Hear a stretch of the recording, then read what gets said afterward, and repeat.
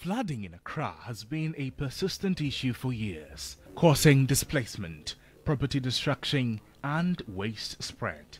Government intervention is needed to manage flooding by improving buildings, drainage and infrastructure, as the lack of such infrastructure leaves communities vulnerable to the rainy season's ravages. The Greater Accra Resilient and Integrated Project is aimed at improving flood risk and solid waste management in flood-prone, low-income communities. As the rainy season approaches, there are concerns about the progress of work.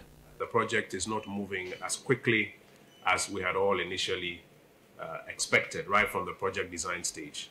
And this has been due to a number of factors. Some of those factors include the review processes and mechanisms that were put in the initial framework that required about a two-step review for every work before it is executed.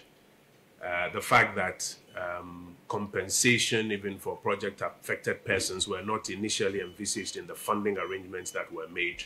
Works and Housing Minister Kojo Nkrumah assures the public that the bottlenecks are being promptly addressed. We are pleased at the efforts to resolve these bottlenecks. Number one, to amend the review process to make it concurrent instead of successive, so that it is faster to do the reviews and to give the contractors permission to do the various phases of the work that is ahead of them. We are also pleased that the amendments have been made so that now some compensation can be made available to the project-affected persons. I think, as you know, it's before Parliament. We are working on it. We are hopeful that sometime sooner than later Parliament will approve it. Coordinator of the Garrett project, Dr. Kojo Safo, stated that work was progressing steadily.